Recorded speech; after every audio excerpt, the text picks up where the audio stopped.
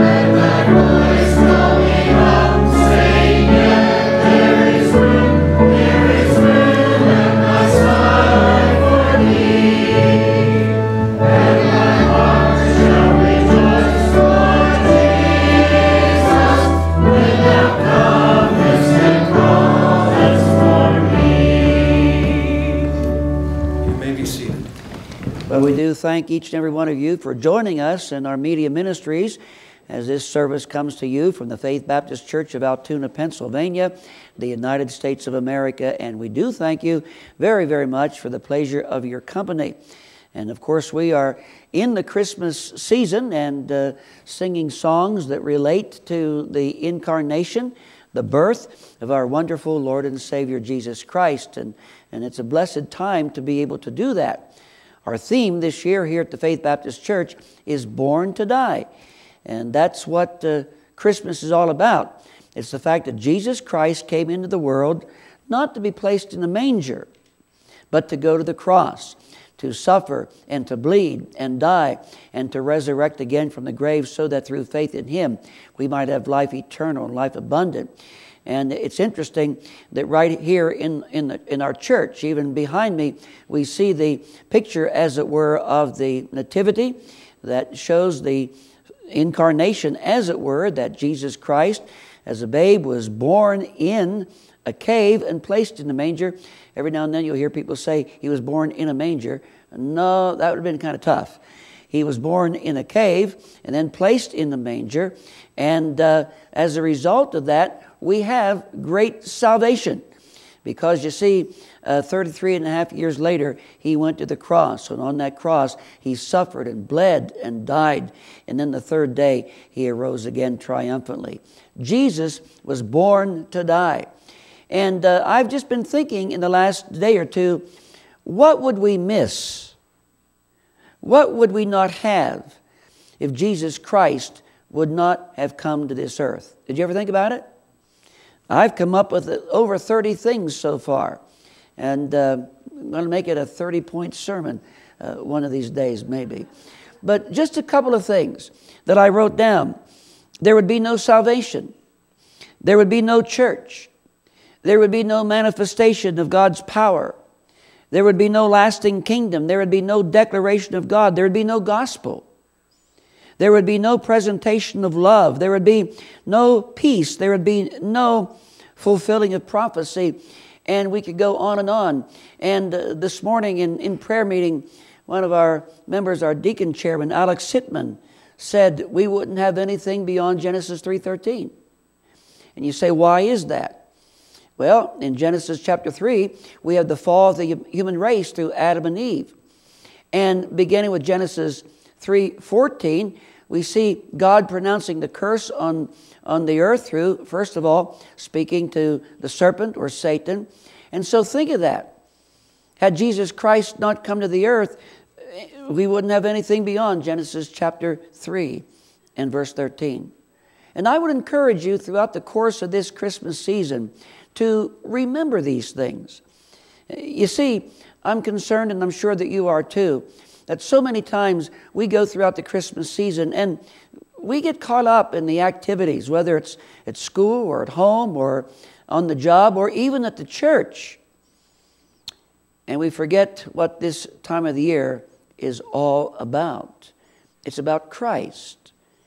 Let's keep Him in that center focus.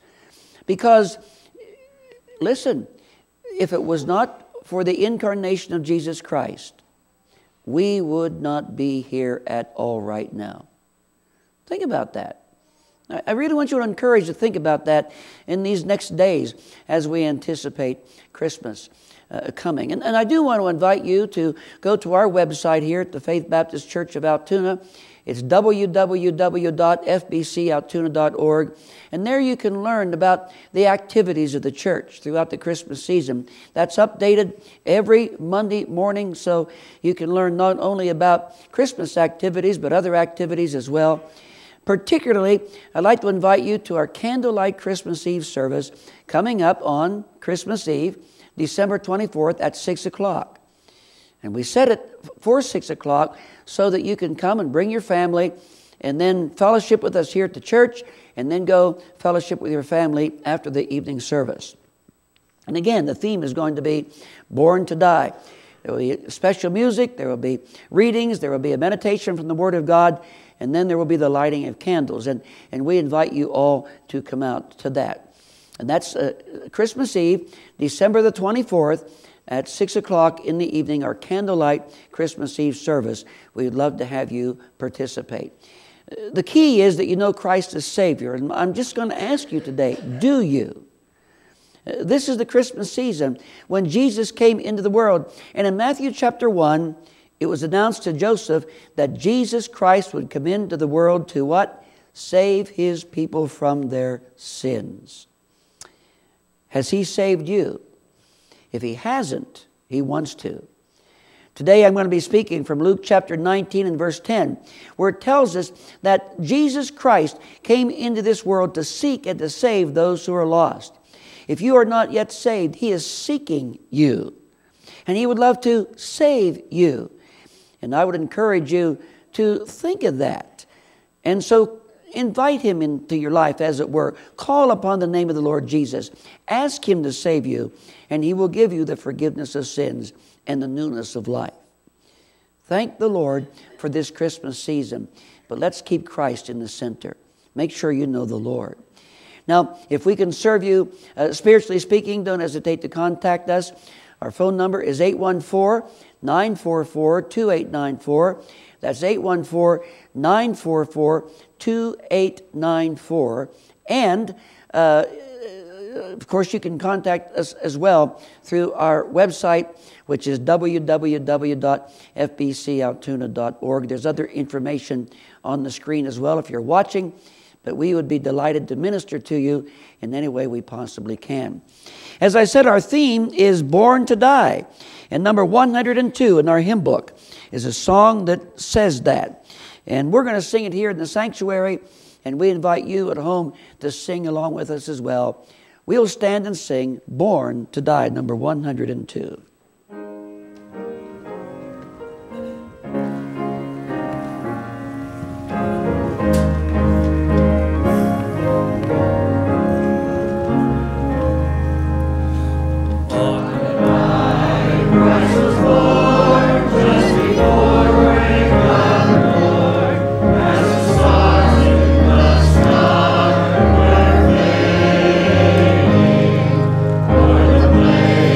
Burning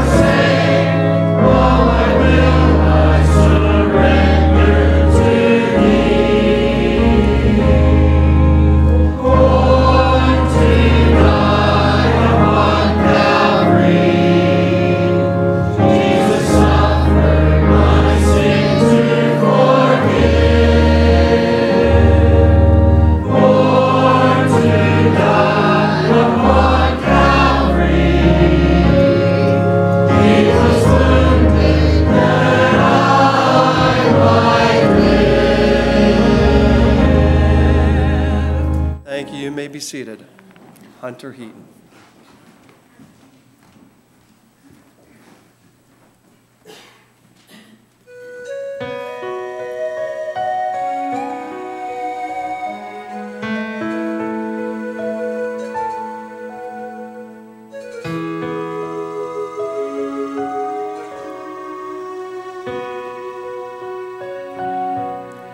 Before the throne of God above, I have a strong and perfect plea, a great high priest whose name is love, whoever lives and pleads for me.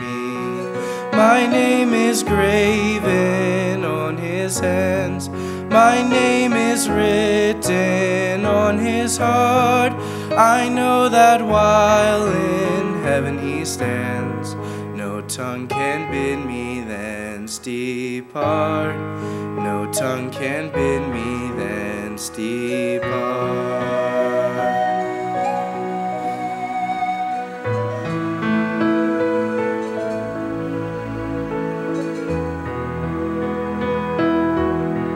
When Satan tempts me to despair and tells me of the guilt within, upward I look and see him there, who made an end to all my sin.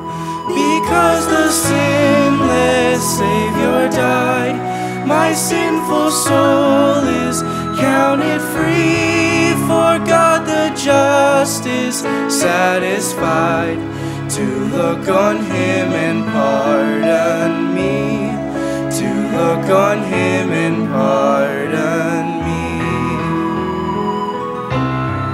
Behold him there, the risen Lamb, my perfect spotless righteousness, the great unchangeable I am, the King of glory and of grace.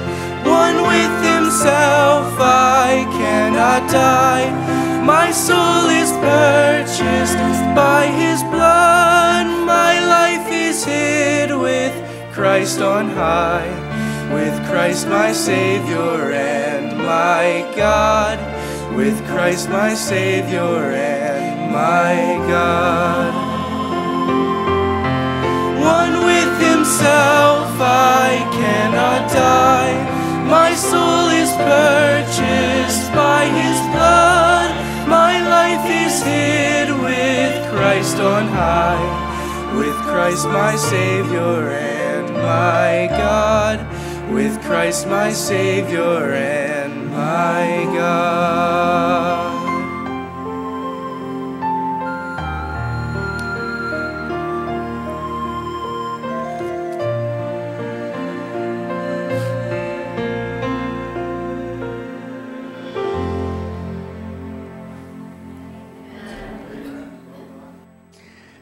Amen. Thank you, Hunter Heaton.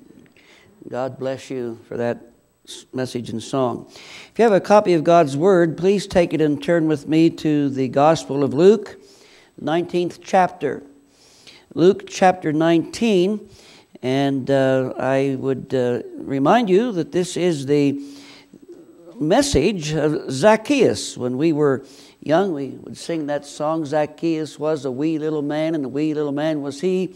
He climbed up into a sycamore tree for the Lord he wanted to see. Remember that?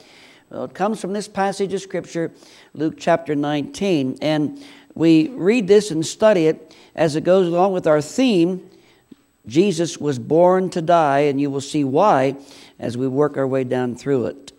Luke chapter 19, verses 1 through 10, and I invite you to stand out of respect for God and His Word as I read and you follow along. Luke 19, 1 to 10.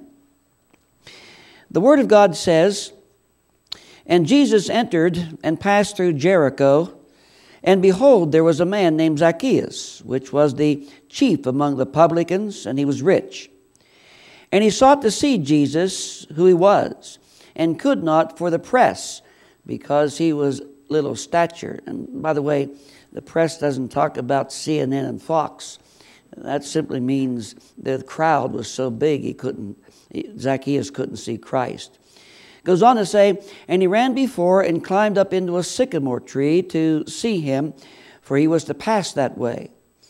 And when Jesus came to the place, he looked up and saw him, and said unto him, Zacchaeus, make haste and come down, for today I must abide at thy house. And he made haste and came down and received him joyfully. And when they saw it, they all murmured, saying that he was going to be a guest with a man that is a sinner. And Zacchaeus stood and said unto the Lord, Behold, Lord, the half of my goods I give to the poor. And if I've taken anything from any man by false accusation, I restore him fourfold. And Jesus said unto him, This day is salvation come to this house, for as much as he also is a son of Abraham. And here's our text, verse 10. For the Son of Man is come to seek and to save that which was lost. Let's say that together, shall we? For the Son of Man is come to seek and to save that which was lost. Father in heaven, we thank you for the opportunity that we've had to read your word. I pray now, dear Lord, that you would teach us your word as we study your word, and use this study today to bring the lost to Christ, to edify the believers, but above all, to glorify you. For it's in Jesus' name I pray. And all of God's children said, thank you. You may be seated. Well, indeed, our theme throughout this course of the Christmas season is He was born to die. Jesus Christ was born to die. We've been emphasizing that. The fact of the matter is, He did not come into this world to go to the manger. He came into this world to go to the cross. And on that cross, to suffer and to bleed and to die and to have eternal life for every one of us who call upon His name. And we can thank the Lord for that. That's what the Christmas season is all about. I was just thinking earlier this morning when I heard somebody say that Jesus is the reason for the season. That's been around a long time, that phrase, that statement. I don't actually recall when it came on the scene or who it was that established it, but for many, many years we've been talking about that, listening to it, thinking about it, that Jesus is the reason for the season. Why? Because He came to die. He was born to die. And He did that on the cross of Calvary. Now, there are many passages of Scripture in the Word of God where it teaches us concerning some element of the incarnation of the Lord Jesus Christ. And there are many passages that remind us of His mission. But I think that one of the clearest, most precise, most direct verse of Scripture that relates to the purpose for Jesus Christ coming into the world is the one that we read here this morning. Luke chapter 19 and verse 10, where it says, For the Son of Man is come to seek and to save that which was lost. Think about that for a little bit. The Son of Man, Jesus Christ, was come to seek and to save that which was lost. And by the way, that involves every one of us, because we are all born in this world in the lost estate, that is, separated from God. But Jesus came into this world nearly 2,000 years ago to seek and to save every one of us. And that's what we are going to be focusing on throughout the course of the message today. But let me take some time to share some observations about this passage of Scripture.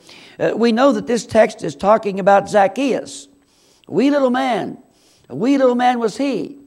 We all know that song, as I mentioned earlier. At least many of us know that. At one time that was a contemporary song and probably wasn't allowed to be sung in most fundamental churches. But Zacchaeus was a wee little man, and a wee little man was he. He climbed up into a sycamore tree for the Lord he wanted to see. We remember that, don't we? It comes from this passage of Scripture. And it's interesting to look at Zacchaeus. We don't know why he had such a desire to see the Lord, but he did. He couldn't see Him because there were so many people also wanting to see the Lord. So he climbed up into this sycamore tree. A sycamore tree was a strong tree, and it had sprawling branches. Some of them were lower to the ground, some of them were higher. But those sycamore trees grew in such a way that probably the branch grew out over the road. So as Jesus was coming down the road, Zacchaeus was able to look right down and see Jesus. And of course, in our text we see here that Jesus actually looked up to see Zacchaeus. And he had that desire to see Jesus. We don't know why, but he did. And we see that he got saved. He came to the Lord Jesus Christ as his Savior on that day. And that was a big thing because Zacchaeus was a tax collector, a publican, as they called them. Not only was he a tax collector, but it tells us in this text that he was the chief of tax collectors, the chief among publicans. That simply means that he was probably the head over a region. He was there in the metropolis of Jericho back in that day. And he probably had tens, if not hundreds, of tax collectors under him. And so he was, as it were, a boss. But he was also very rich. And keep in mind that his riches no doubt came as a result of fraud and embezzlement. But he wanted to see Jesus. He wanted to understand who this Jesus Christ is. And so he climbed up in that sycamore tree to see him. And when Jesus came by, he said, Zacchaeus, come down, because I'm going to go to your house. As a matter of fact, it's interesting to see how Jesus addressed this in verse 5. It says, Jesus said, Zacchaeus, make haste and come down, for today I must abide at thy house. That is an imperative. It's the only time in the Word of God where Jesus invited himself to somebody else's house. He always waited for an invitation. But Jesus had an imperative. You see, he knew Zacchaeus' heart. And he knew Zacchaeus' need. And he knew that if Zacchaeus' heart need was to be met, Jesus himself had to spend some time in Zacchaeus' house. And so he did. And as I said, as a result, Zacchaeus came to the Lord, as it were. Jesus had business to do with Zacchaeus, and that business was kept. And Zacchaeus became a follower of Jesus. Now, as we look at this 10th verse, there are some interesting phrases and terminology therein that we could spend a lot of time on. I don't want to focus on all of these words because I want to focus on that middle phrase where it says that he was come to seek and to save that which was lost. But you'll notice that the verse opens with the phrase, for the Son of Man. The Son of Man. This is the name that Jesus more readily called himself as he taught, as he went up and down, as it were, the Jordan Valley and up into Nazareth and Jerusalem and so forth. He referred to himself more than any other thing as the Son of Man. In fact, 83 times that phrase is mentioned in the Gospels. And 14 times it's mentioned in the Gospel of Matthew. That's how Jesus wanted to be known. Why, you might ask? Well, because of what it means. The phrase Son of Man, first of all, speaks of the humility and the humanity of Christ. Son of Man indicates that he was indeed a human being, and he was a part of the human race. He was a part of mankind, as it were. And so it speaks of his humility. In eternity past, he was in the glory of the Father, in heaven, glorified there. But when he came to the earth, he humbled himself to become a man. Philippians chapter 2, that we'll make reference to a little bit later on, speaks concerning that. But the fact of the matter is, it shows his humanity and his humility. But it is also a phrase that is messianic, used of prophets in the Old Testament concerning the Messiah. And among other places, that's found in Daniel chapter 7, verses 13 and 14. You can study that on your own later on if you wish, and I would encourage you to do that. But the fact of the matter is, when Jesus refers to himself as the Son of Man, he is simply talking about the fact that he is a humble human being, and at the same time, he is the Messiah. the King of Kings and the Lord of Lords. What a Savior! What a God! The Son of Man, Jesus Christ. Then it says the Son of Man came to seek and to save that which was lost. And we would do well to focus a little bit on this term, lost. You ask the question, who is lost? All of humanity is lost at birth. The moment we are born sinners, and we are lost in our condition apart from Jesus Christ. When we talk about this theological concept of being lost, it refers to the fact that all those apart from Jesus Christ are wandering about in the world of sin. And they are under the power of Satan, and they need salvation. They are wandering about in the world of sin. They need salvation. And the fact of the matter is, they don't even know that they are lost. Now, I don't know if you've ever been lost or not. Sometimes you can get lost and know it, and sometimes you can get lost and not know it until you don't end up in your destination. I was out doing some hunting yesterday, and in the process of it, sort of tracking a deer. No, it wasn't sort of. I really was tracking a deer up through the laurel. And, you can get into mountain laurel, and if you're not careful, you can get twisted up and lost. And as I was going up through there, my phone beeped. Beep, beep, beep. Well, what that means is that there's a weather alert coming. And so I got out my phone, and it said, it is going to snow at 12:39 where you are. Isn't that great? We can know those things today. Anyway, I thought, I don't want to be up here in the middle of the laurel and a whiteout comes through, because you can get lost. My dad and I were hunting a number of years ago in an area that we were very familiar with, and the whiteout came through, and we were lost. We had a hard time finding our way out of it.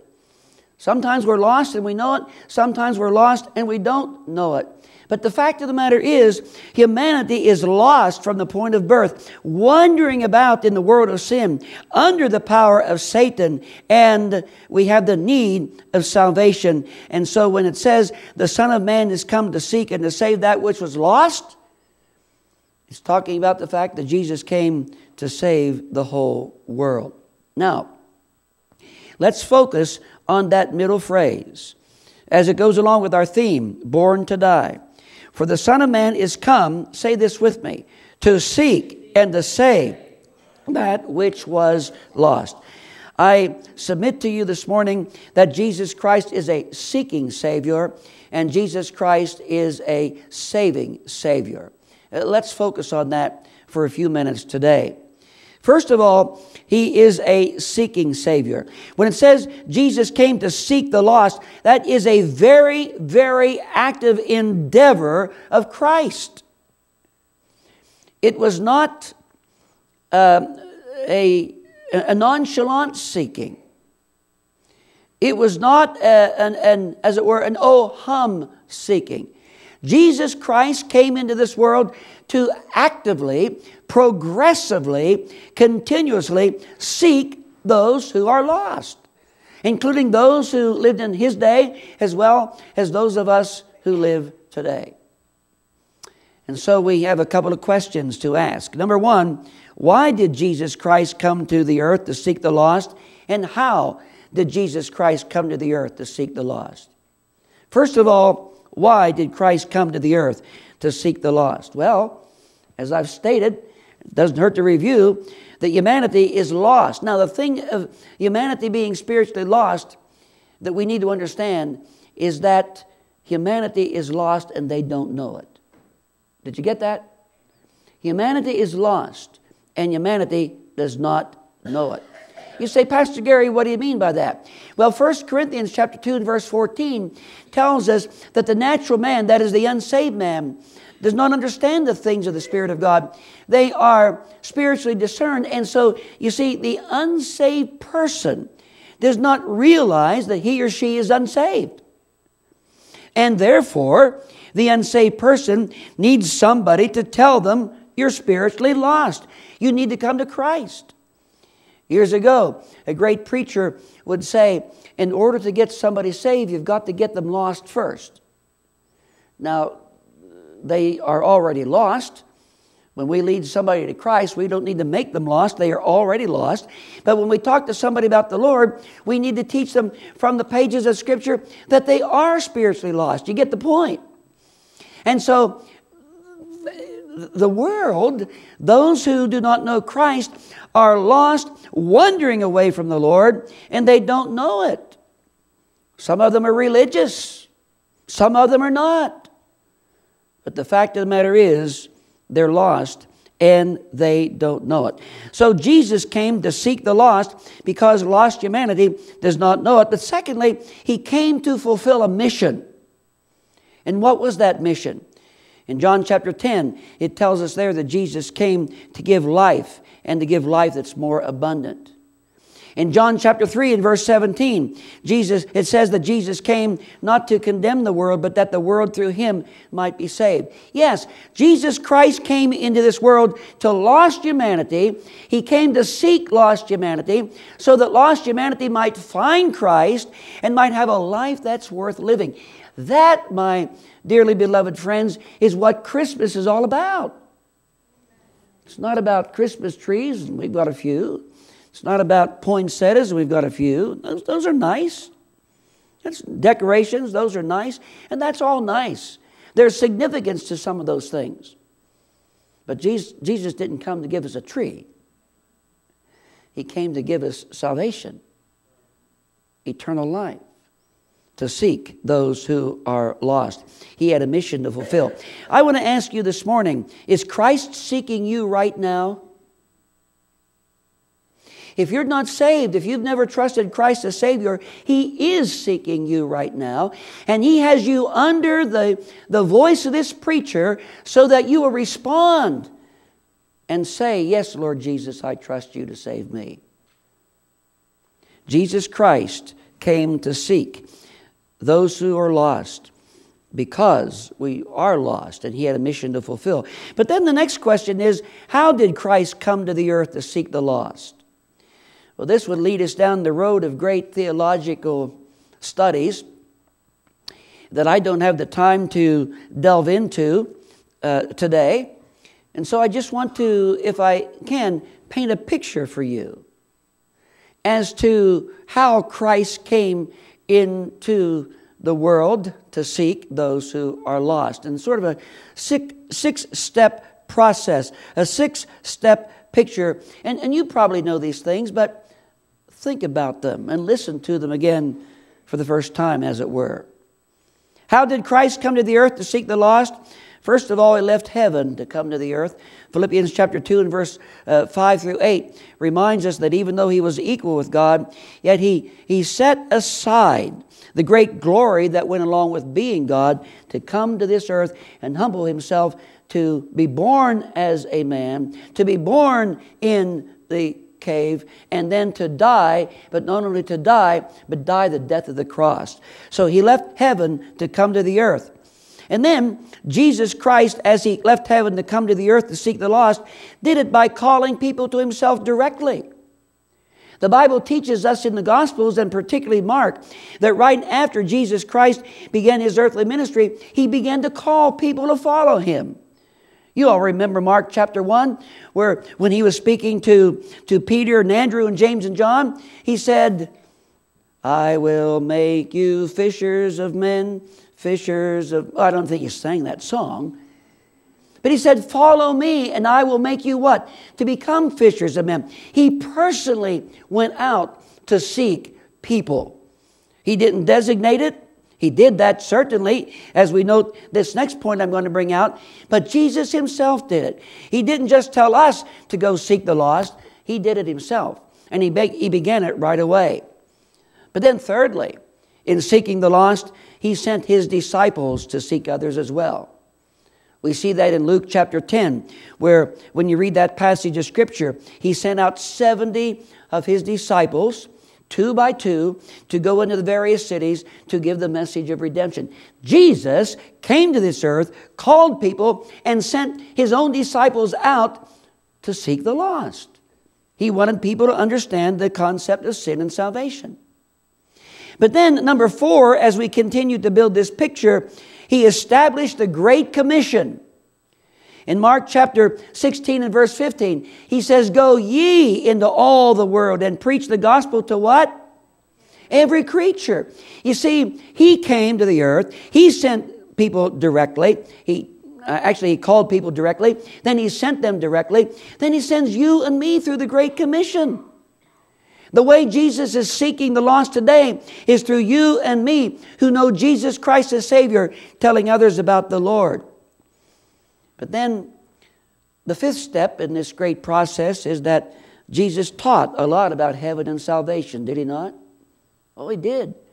And He did it clearly. Take some time to read through John chapter 14 one of these days. He starts off by saying, "Let not your heart be troubled. You believe in God, believe also in me. In my Father's house are many mansions. If it were not so, I'd have told you. I go to prepare a place for you. And if I go to prepare a place for you, I will" what? "Come again and receive you unto myself, that where I am, there ye may be also." So He talks about heaven. And then in that great 6th verse, He says, "I am the way, the truth, and the life. No man cometh unto the Father but by me." So you see, Jesus directly sought people Himself by teaching about heaven and salvation. And then finally, the way Jesus seeks people is by the convicting ministry of the Holy Spirit. Again, when you study through the Gospel of John, you find that Jesus sent the Spirit of God into the world to convict the world of sin and of righteousness and of judgment. When the Spirit of God convicts an unsaved person of their unsaved condition, it's Jesus Christ who has sent the Holy Spirit to do that.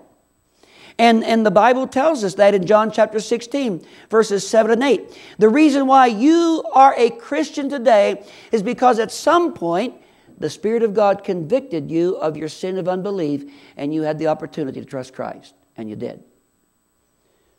And so you see, that's how Jesus sought the lost. By leaving heaven and coming to the earth. By calling people to Him directly. By sending forth disciples to seek others. By establishing the Great Commission. By teaching about heaven and salvation. By convicting the lost through the Holy Spirit. Aren't you glad today Jesus Christ sought you? You didn't seek Him. I say that again. You didn't seek Him. You said, "Well, I thought I did." No. You know why you think you did? Because the Spirit of God convicted you of your sin of unbelief. And when you realized that you were an unbelieving sinner, you responded to Christ. It's Christ who did it all through the ministry of His Holy Spirit in your life. I ask you this morning, is Christ seeking you right now? Is He? You say, "Pastor Gary, how do I know if He is?" If you've never yet trusted Jesus, and I want to encourage you to stop and think about it. If you have never yet trusted Jesus Christ as your Savior, God, Jesus Christ, the Holy Spirit, the Trinity, right now, God has you under the sound of this message, seeking you. Whether you are in this sanctuary or joining us by Media Ministries, how are you going to respond? Jesus came to seek you. You see how valuable you are? He didn't want you to be lost forever in eternity in the lake of fire. He came to seek you. If you're not yet saved, I would encourage you today to call upon the name of the Lord. Ask Him to save you, and He will. But if you're saved today, yes, praise the Lord. Somebody ought to say, hallelujah. Somebody ought to say, amen. Somebody ought to say, praise the Lord. Man, you guys got up early this morning, didn't you? Those are the things we need to be saying because He sought us all. And particularly if we've responded. The Son of Man came into this world. He was born to die, to seek the lost. He is a seeking Savior, but He is also a saving Savior. You see it there in Luke chapter 19, verse 10. It says, "For the Son of Man is come to seek and to save that which was lost." And remember, we are all lost. But we ask the question, why did Christ come to the earth to save the lost? Well, again, I remind you that Jesus saving the lost is an active, continual thing. Through the Spirit of God, every day, 24 hours a day, worldwide, Christ is seeking to save the lost through the convicting power of the Holy Spirit of God. Why does He do it? Number one, because the whole world is lost in sin. Take some time one of these days to read down through Romans chapter 9, verses 9 through 23, because it says in there, we've all gone out of the way. We all become unprofitable. There is none who is good, no, not one. In other words, we are lost and we don't have the capability of saving ourselves. But how serious is that?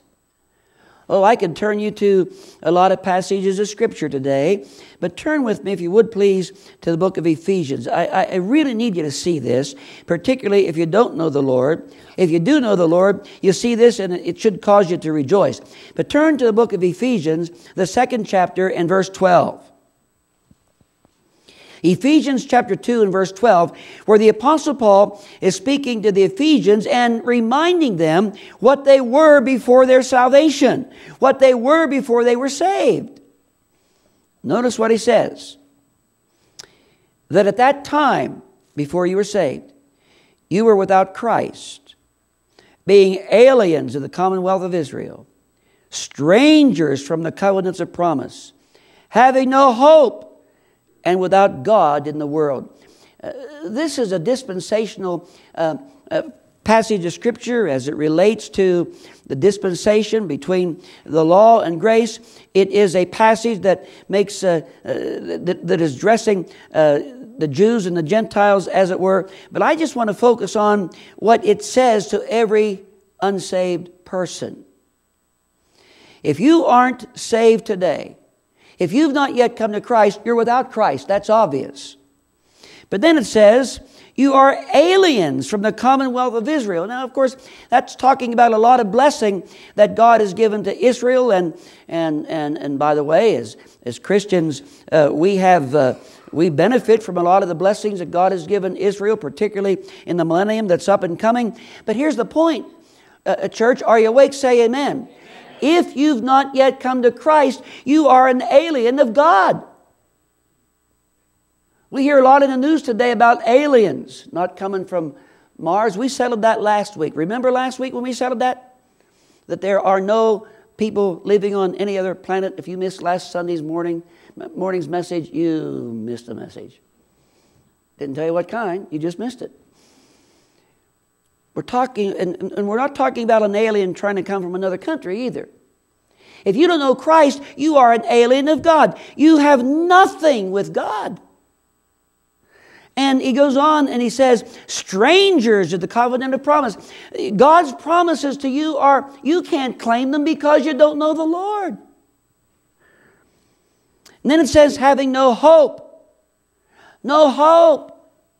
No hope. Listen, people commit suicide every day because they have no hope. Where is hope found? My hope is in the Lord, you see. And then he says, without God in this world. You know, if you're religious, that doesn't mean you've got God. There's a lot of religious people who are lost. A lot of religious people who will spend eternity in hell. But the fact of the matter is, because you are lost, if you've not trusted Christ, you are lost. And that says you're without Christ. You're aliens from God. You're strangers from the covenants of promise. You have no hope. You are without God. Now, how do you like that? You better not like it at all. Say, Pastor Gary, I didn't come to church to hear that. or I didn't turn on the radio or the TV or the internet to hear that. Well, you ought to thank God that you're hearing it today, because it's going to give you the opportunity to come to Christ. You see, that is the serious condition of the lost. And the fact of the matter is, no lost person can save himself or herself.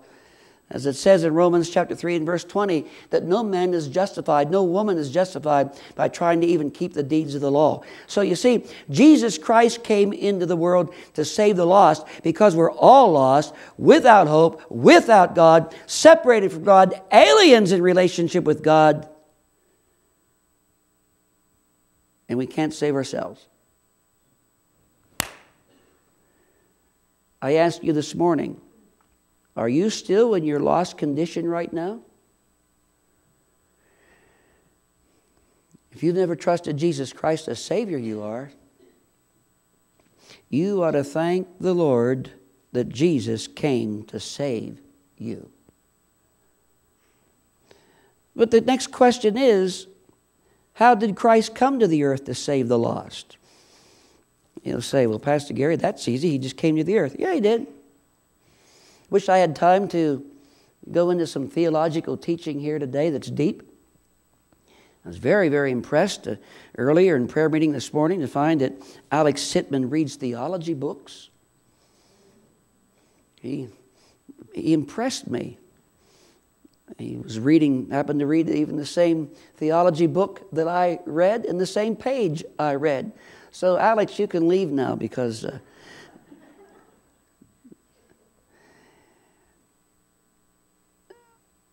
you know, what I'm going to share with you is probably very, very basic. But I want you to think about it, because it's what Christmas is all about, as it were. When we talk about how did Christ come to the earth to save the lost. 8 points very rapidly in passing. Number one, Jesus did it by an act of the greatest humility. We already talked about that in Philippians chapter 2 and verse 8, that He gave up the glories of heaven to come down to this earth. What an act of humility. That's the greatest act of humility of all. He had in eternity past the glory of God. He gave that up. Then there's the act of the greatest sacrificial death.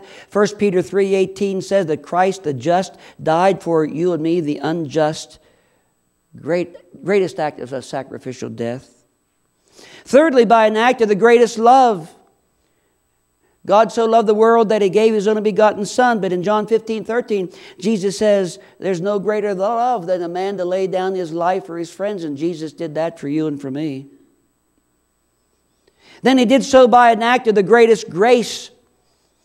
The Bible says in 2 Corinthians 8 and verse 9, you know the grace of our Lord Jesus Christ, that though He was rich, yet for your sakes He became poor, that you through His poverty might become rich. Thank God for the riches of God's grace on your behalf. He did so by an act of the greatest atonement. In 1 Peter chapter 2 and verse 24, it tells us that Jesus Christ came down to heal us spiritually, and He took away our sin through His work on the cross. Thank God for that. Then He did it by the act of the greatest resurrection. Thank God that no Satan could hold Him in the tomb. Thank God that when it came time for Jesus to resurrect, just like that, He arose again triumphantly, fighting off all the forces of evil, just as we might brush off dust from our arms, like Vicki Alessi makes me do every Sunday morning before I come out to church. If you want to know why, ask her. She puts powder on my face so I look better on TV, and she always spills it on my coat. But you get the point. Then He does so by the act of the greatest intercession. The Bible tells us in Hebrews 7:24, He ever lives to make intercession for us. Thank God for that, because that's a part of the assurance of our salvation. And then finally, He does it through listen to this, the greatest act of glorification. The fact of the matter is, Colossians 3:5 says that when Christ shall appear in glory, all church, listen to this, you'll appear with Him in glory for all of eternity. Somebody needs to say, Somebody needs to say, what a Savior. Jesus Christ is the saving Savior who came into the world to save all the lost through the act of the greatest humility, His sacrificial death, His love, His grace, His atonement, His resurrection, His intercession, His glorification. Hallelujah, what a Savior in Jesus Christ the Lord. And that's what this time of the year is all about. Are you still in your lost condition today? If you've not trusted Christ as Savior, you are. And I would encourage you right now to look at your life. If you can't find a time when you've trusted Jesus, do it now. And if you're joining us by Media Ministries, contact us here if you make a decision for Christ today.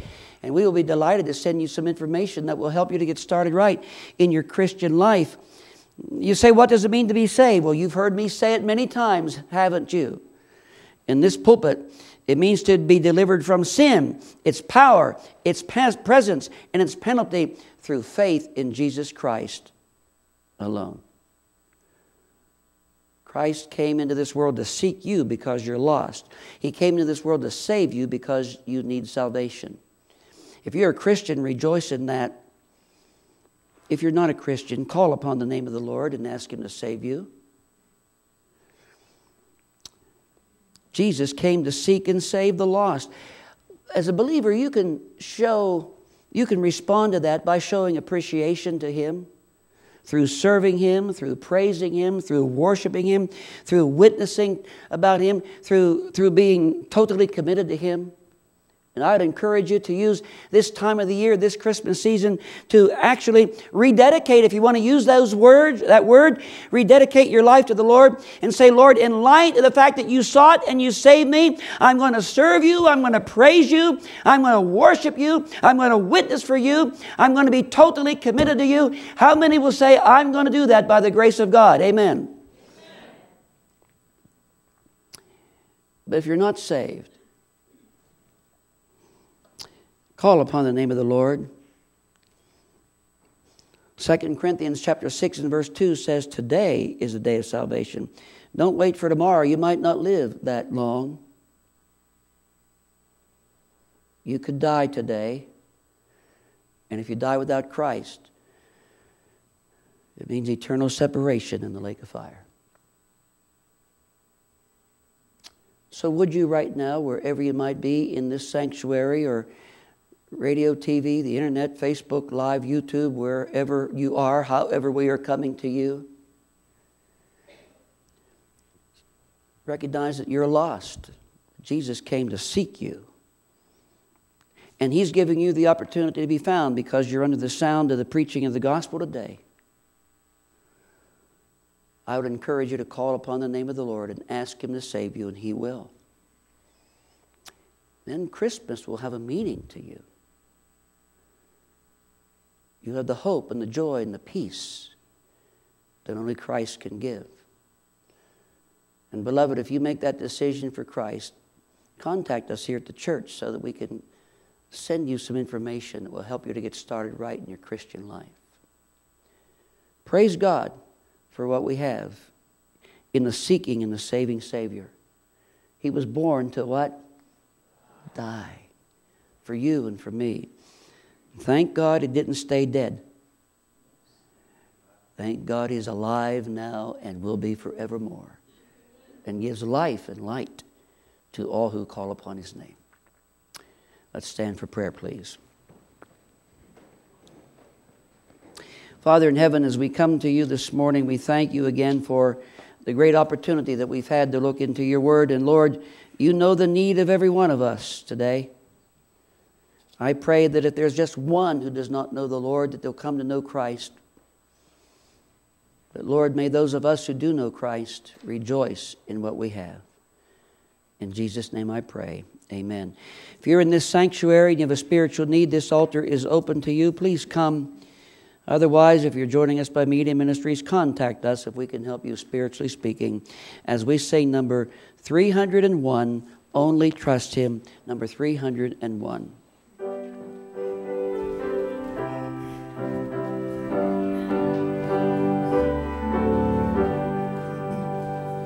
Come every soul.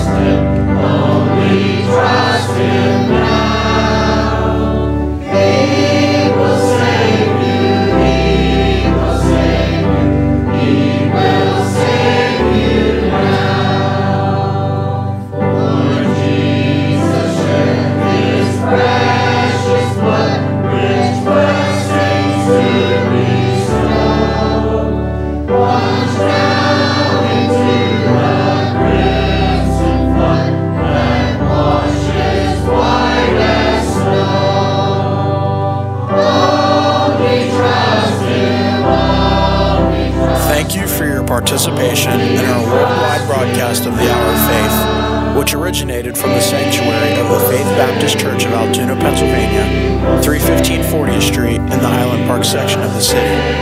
Dr. Gary G. Doe and the Family of Faith welcomes you to Sunday School at 9:30, morning worship at 10:30, Sunday night service at 6, with youth programs, adult prayer, and Bible study, Wednesdays at 7, with Foundations for Faith every Wednesday night during the school year.